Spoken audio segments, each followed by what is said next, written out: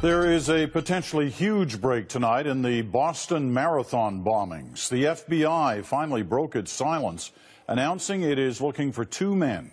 The agency provided video and photos saying it believes the pair carried backpacks containing the bombs to the race site and dropped them off.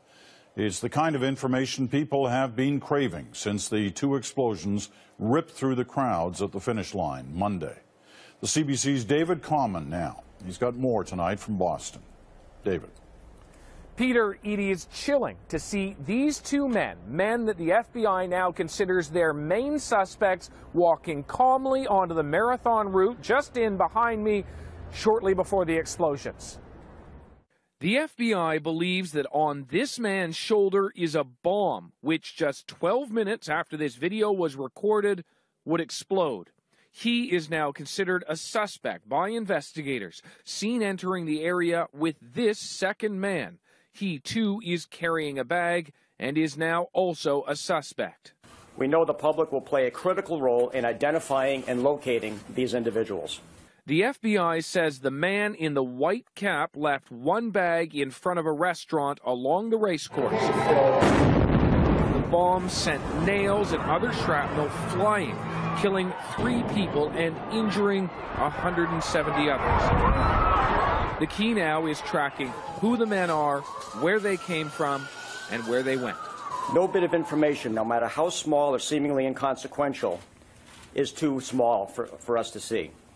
Each piece moves us forward towards justice. Mr. Delorier, are these the sole people of interest to the FBI at this point in the investigation? At this time, these are the people of interest to the FBI.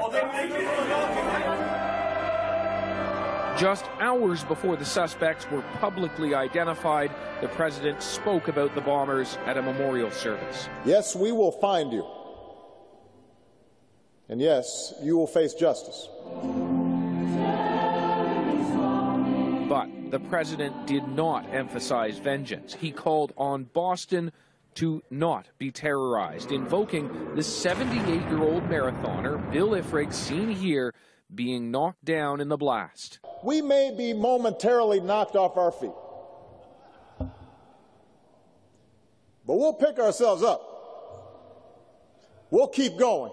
Videos are posted for the public. And so will the manhunt. Investigators have received thousands of tips in only 72 hours, but now await one key lead: the names of these men.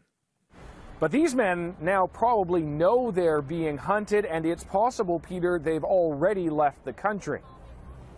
David, the FBI wants the public's help, but they didn't release much video. Any indication that there's more? Well, the FBI have received hundreds of hours of video. They've even trucked in a special processing unit to go through all of that video. And as they get more and more submissions, Peter, they should be able to track backwards on where these suspects came from and then, of course, where they went to. All right, David. Thank you. David Common in Boston again for us tonight.